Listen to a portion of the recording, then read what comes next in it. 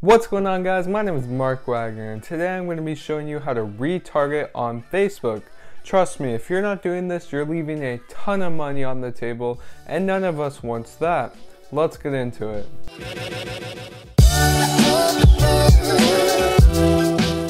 Okay, so first I'm going to be showing you exactly how to create an audience for retargeting.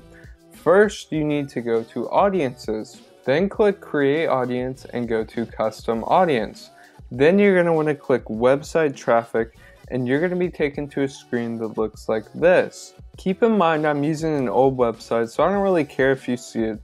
The audience probably won't populate because I've gotten very few visitors.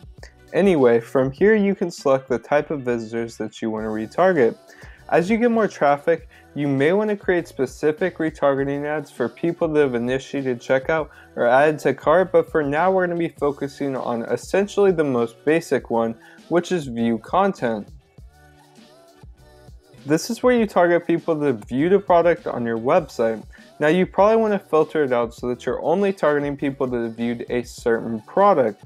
Click Refine By and then click URL. Let's type in winning product as an example. Now you're going to want to exclude the people that actually purchase the product, because it wouldn't make sense to be running ads to them saying like complete your purchase or something.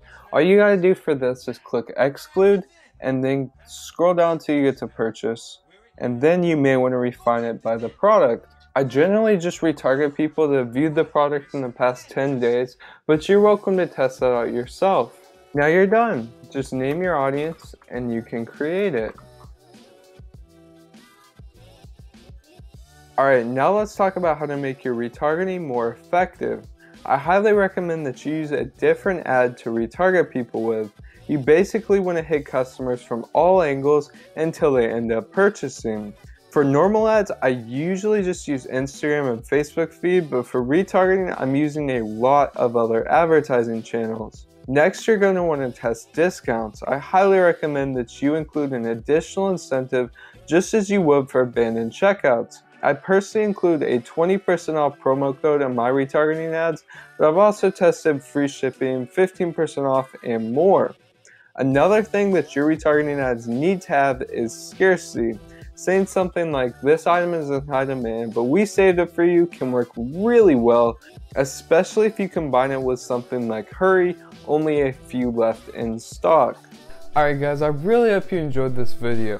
Just to give you some perspective, I recently watched a video of someone who did over $1 million in sales in a couple of months. He spent 1/3 of his advertising budget on retargeting.